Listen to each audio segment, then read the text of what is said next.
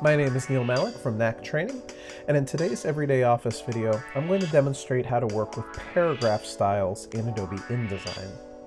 So as you get the ball rolling in Adobe InDesign, you're going to want to control the formatting aspects of your document as much as possible. In a previous video, I demonstrated how you could create what's called an object style, so that every time you dropped in a diagram or a photograph or something, it always looked and felt the same.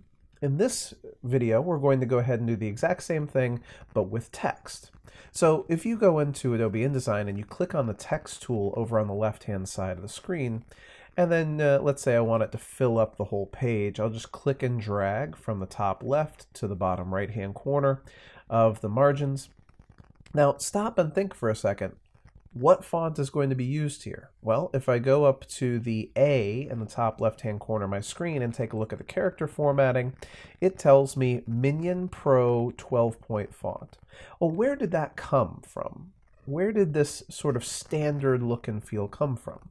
So go to the top of your screen, click on Window, find the types of windows labeled as styles, and we'll see that in here we're talking about paragraph styles. Now the reason we're specifically talking about paragraph styles is because a paragraph style will apply uniformly to an entire paragraph of text.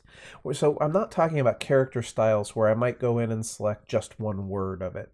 Basically, if I type out a paragraph, this basic idea is how it's going to control the spacing, the font formatting, etc.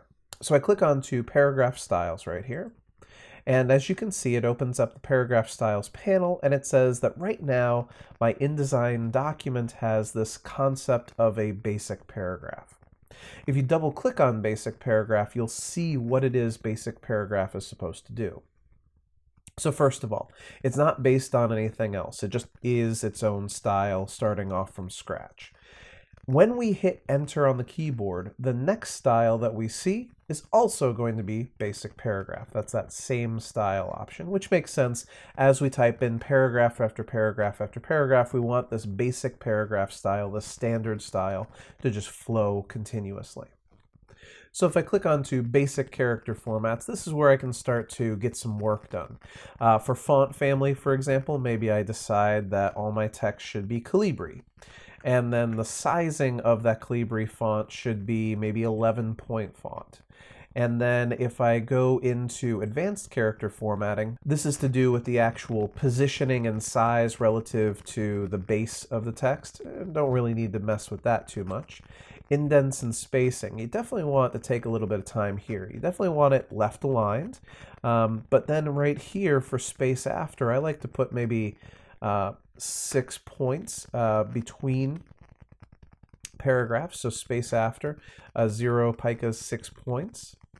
Let's see, let me keep going down to, hyphenation.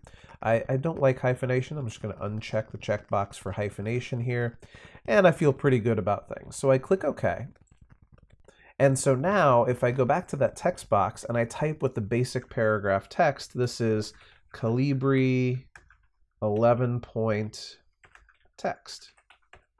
Okay, let me zoom in a little bit here. What happens though when I want something other than Calibri 11-point text? It's probably a pretty good idea here to invent a new style, because odds are good across this document I'll need that style over and over again. So first I click on basic paragraph, and then I use the new style button at the bottom of the screen. Looks like a piece of paper with a corner folded over. So you click on that, and now you got this thing called paragraph style 1. So I'm going to call this heading 1. So I just double clicked on paragraph style 1, call it heading 1. It should be based off of basic paragraph and then sort of go past that. Now this is an interesting question. If you've got a heading, then you hit enter on your keyboard, what should happen after the heading? Probably the basic paragraph style. Now I go into basic character formats. Okay, well at this point maybe I want Georgia, maybe I want 24-point font, and maybe I want it bold. Now at this point I feel good about everything else, so I'll go ahead and click OK. And I'll go into my text and I'll say, okay, well, first line, this should be heading for my document. And then I'll click on heading 1 and notice that it immediately turns it into Georgia, 24-point font, bolded, etc. When I hit enter on my keyboard, watch what happens with the paragraph styles.